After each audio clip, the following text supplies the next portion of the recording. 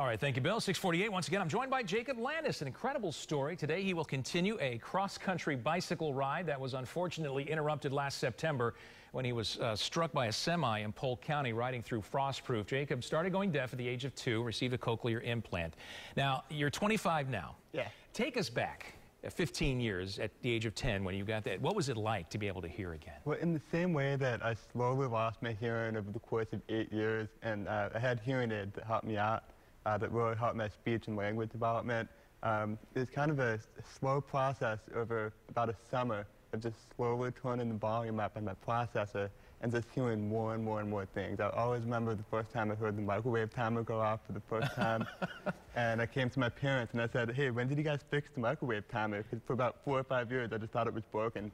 That's incredible. Yeah. All right, and so you've raised $170,000 just last year for cochlear implants to help other people. How much do you plan to raise with this ride? With this little ride, we're doing, we're hoping to raise like $18,000, hoping to get 100 people to donate $1 per mile. And I know you mentioned this last time, but how many have you helped so far? We paid for 5 surgeries so far, and with matching grants, we can hopefully get 2 more implanted at Johns Hopkins. They have 3 children that are candidates and they need surgery, but they cannot afford it. And they said with $18,000, we can get 2 of those done. Yeah, that's incredible. And what's next for you? We don't know yet. I'm planning starting a very preliminary idea of maybe riding to Nashville, New Orleans, because I love music a lot.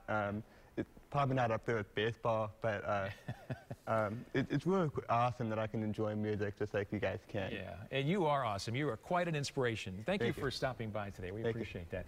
By the way, if you want to help Jacob give the gift of hearing, you can go to his website. It's jacobsride.com, and there you can donate. You can follow updates as well as he completes this 180 miles from Frostproof to Miami over the next 4 days. Thanks again for being here, Jacob. Thank you.